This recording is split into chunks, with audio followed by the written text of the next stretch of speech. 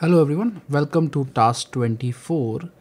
Now in this task, this is just a continuation to the previous task, and here we are going to see the use of a goto statement. Okay, so how we can repeat the code again and again with the help of a goto statement. That is what we are going to see. Okay, now we are going to modify this previous example. In this case, I will just show you how it is going to look. Okay, so basically it is something like this, right? And it is going to keep on asking this question again and again, right? So let's try to code this. So here we have the program ready from the previous task. So now how to use goto, right?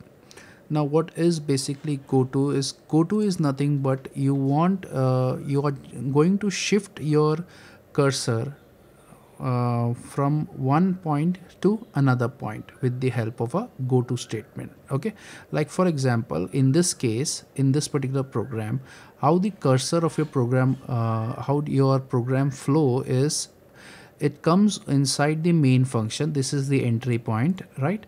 Inside that, it will reach line number 9 first. It will execute this, then it will execute line number 10. There is nothing on line number 11, so it will then go to line number 12, right? So it will go step by step, okay, one by one. After every statement is executed, it will come over here and it will quit the program. Okay, now before it reaches return 0, okay, so let's say before it reaches here, I want the cursor to go back from here to, let's say, back over here, right? So it is going to run the entire operation again, right?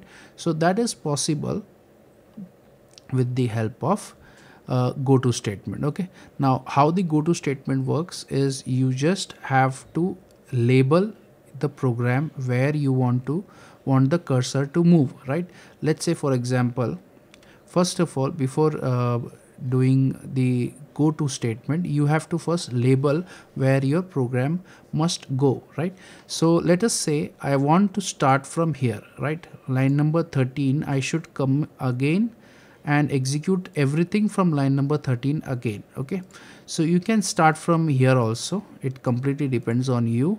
But if you start from here, that means line number 9, then that will create a problem, because your declaration should not be done again and again, right? So declaration once done, you need not do it again and again. So I will skip these two lines from my repetition, and I can start from here or here, right?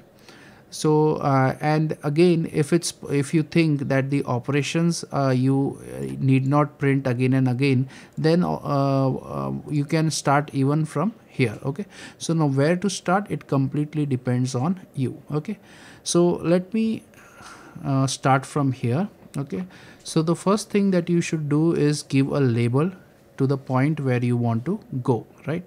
So here I am going to give a label, let's say XYZ. Okay, you can give any name, and after the label you should add a colon. Okay, so that is very important. If you do not add the colon, then it will create a problem, right? So it is very important. Any name will do, but it should not be a name, or it should not be a keyword from the C library, right? So you cannot use scanf or printf over here, right? Okay, or integer or anything like that over here, right? So you can use any name. Let's say I can use repeat. Okay, this is also proper, right? So once you use that name, your label is done, right? This is called a label.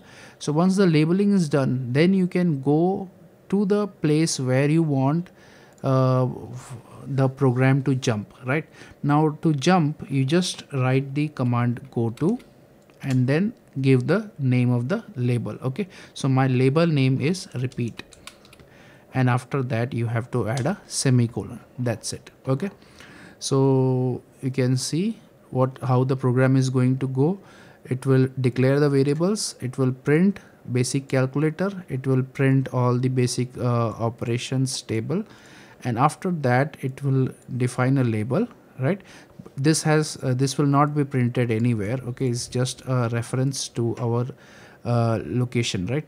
Then it will get the number, get the second number, select the operations, then check if it's a valid operation, then do this entire operation, then it will printf the answer, and as soon as it prints the answer, the next statement is go to repeat. Okay, so as soon as it reaches repeat, it will go to the program where that label is mentioned. Okay, so you can see the label is mentioned over here. So now the your program will start executing from here, right? So it will start again with this statement. Okay, so let's see how it works.